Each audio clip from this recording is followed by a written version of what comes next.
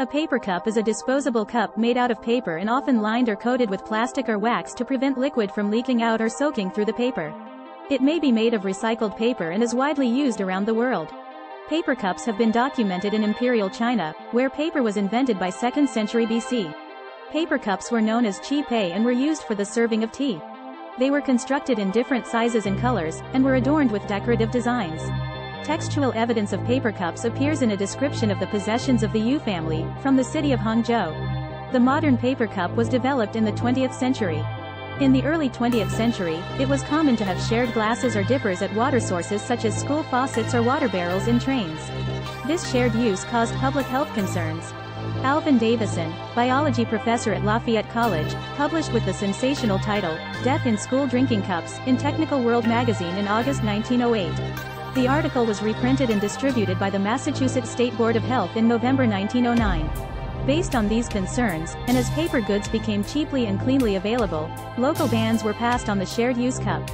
One of the first railway companies to use disposable paper cups was the Lackawanna Railroad, which began using them in 1909. By 1917, the public glass had disappeared from railway carriages, replaced by paper cups even in jurisdictions where public glasses had yet to be banned. Paper cups are also employed in hospitals for health reasons. In 1942, the Massachusetts State College found in one study that the cost of using washable glasses, reused after being sanitized, was 1.6 times the cost of using single-service paper cups. These studies, as well as the reduction in the risk of cross-infection, encouraged the use of paper cups in hospitals. Dixie Cup is the brand name for a line of disposable paper cups that were first developed in the United States in 1907 by Lawrence Llewellyn, an inventor in Boston. He was concerned about germs being spread by people sharing glasses or dippers at public supplies of drinking water. Llewellyn developed an ice-cooled water vending machine with disposable cups. And with another Bostonian, Hugh Moore, embarked on an advertising campaign to educate the public and to market his machine, principally to railroad companies. Professor Davison's study was instrumental in abolishing the public glass and opening the door for the paper cup. Soon, the devices, which would dispense cool water for 1 cent, became standard equipment on trains. After Lawrence Llewellyn invented his paper cup and corresponding water fountain, he started the American Water Supply Company of New England in 1908 located in Boston. The company began producing the cup as well as the water vendor. Llewellyn organized the American Water Supply Company of New York as well as the American Water Supply Company of New Jersey with the help of Hugh Moore. Instead of producing the cups and fountains, these subsidiary companies were charged with the sale and distribution of Llewellyn's products. In 1909, Llewellyn and Moore started the Public Cup Vendor Company in New York in order to lease their vendor machines. Their primary customers were railroads so that the devices could be implemented on passenger train cars. After many states started to ban the common drinking cup in public places, steady orders for Llewellyn's machine began to roll in. The success of Llewellyn and Moore's territorial companies inspired them to incorporate into the Individual Drinking Cup Company of New York in 1910. The Dixie Cup was first called Health Cup. But from 1919 it was named after a line of dolls made by Alfred Schindler's Dixie Doll Company in New York. Success led the company, which had existed under a variety of names, to call itself the Dixie Cup Corporation and move to a factory in Wilson, Pennsylvania. Atop the factory was a large water tank in the shape of a cup. In 1957, Dixie merged with the American Can Company. The James River Corporation purchased American Can's paper business in 1982. The assets of James River are now part of Georgia Pacific, a subsidiary of Koch Industries, the second largest privately owned company in the United States. In 1983, production moved to a modern factory in Forks, Pennsylvania. The original factory in Wilson has sat vacant ever since. The closing of the factory also prompted Conrail to abandon the Eastern and Northern Railroad branch, of which Dixie Cups was the last major customer. In 1969, the Dixie Cup logo was created by Saul Bass, a graphic designer known for his motion picture title sequences. The coupon collector's problem is sometimes called the Dixie Cup problem. Most paper cups are designed for a single use and then disposal. Very little recycled paper is used to make paper cups because of contamination concerns and regulations.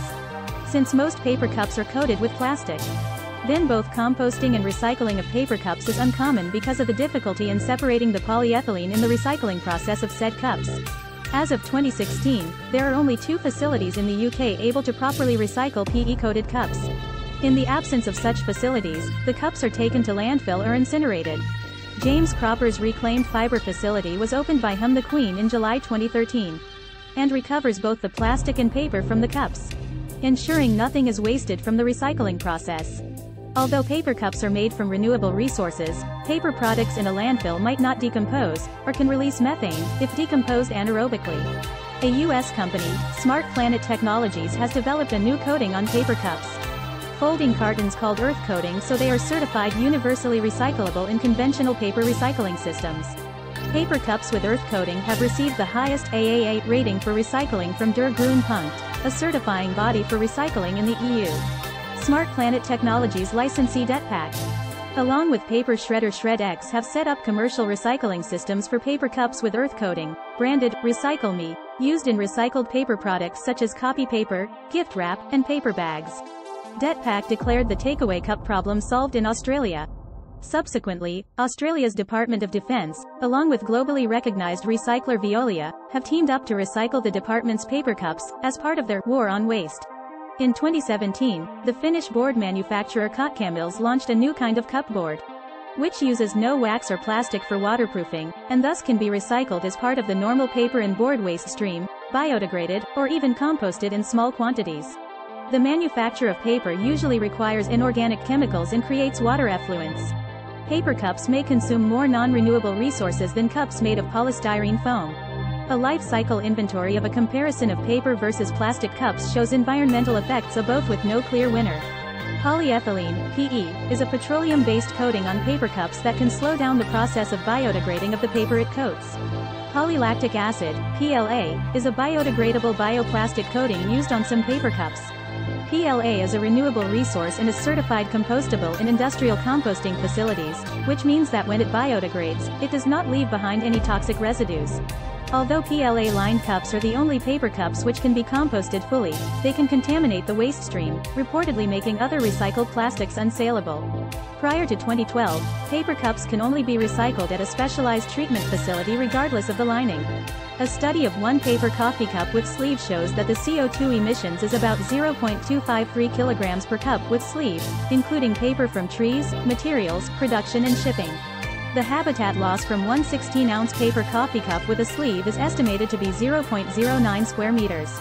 Over 6.5 million trees were cut down to make 16 billion paper coffee cups used by U.S. in 2006, using 4 billion U.S. gallons of water and resulting in 253 million pounds of waste. Overall, U.S. Americans use 58% of all paper cups worldwide, amounting to 130 billion cups. Currently, I am worried about the environmental problems caused by disposable paper cups. As a result, each country is encouraging the use of tumblers instead of disposable paper cups.